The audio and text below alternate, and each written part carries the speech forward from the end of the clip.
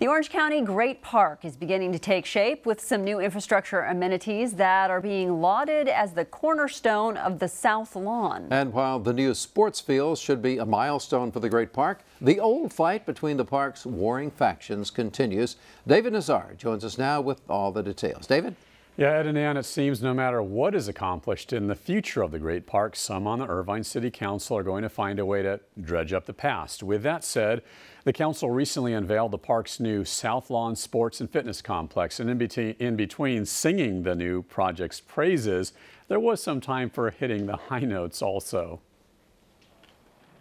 All the Great Park players are here to unveil the new sports and fitness complex, a 30-acre expansion that is just about complete after more than a year of construction.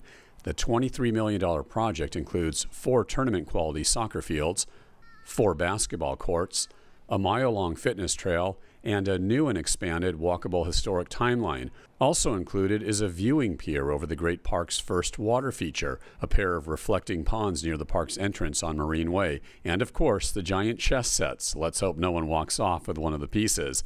Great Park Corporation CEO Mike Ellzey acknowledged the $23 million price tag for some soccer fields and basketball courts was colossal. However, he has an explanation. Well, it is because much of that investment actually is underneath the fields that you're looking at and standing on, because we have a state-of-the-art water management system. The drainage system is absolute leading edge. We have a water management program that's geared toward capturing and reusing as much water as we possibly can. It's the cornerstone of what we hope to be a system-wide project for water management. Great Park Chair Jeff Lalloway also says $23 million is a massive amount to pay.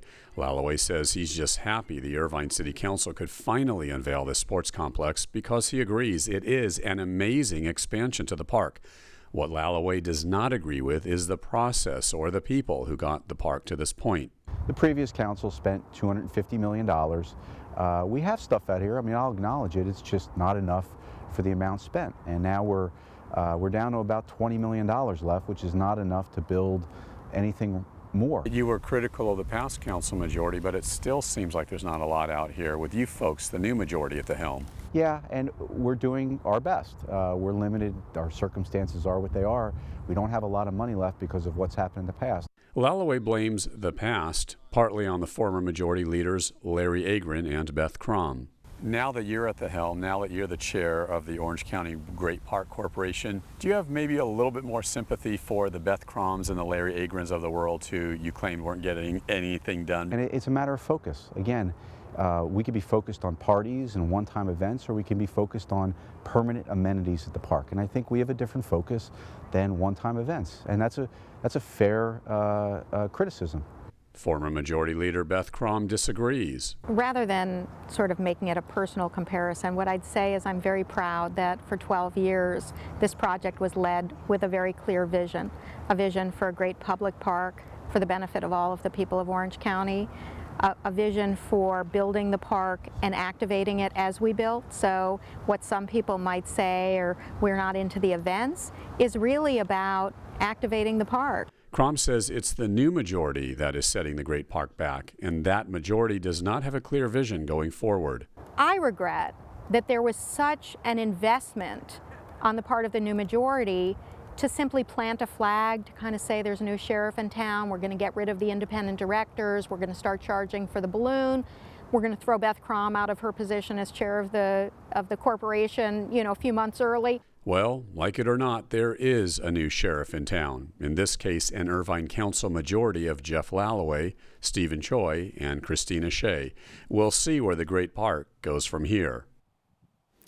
Now, the city is working on a 5-year strategic business plan, which Lalloway says is critically important in determining how future sources of Great Park revenue are going to be generated, most important of which is a deal that's trying to be brokered between the city and developer Emil Haddad and his company 5 Point Communities.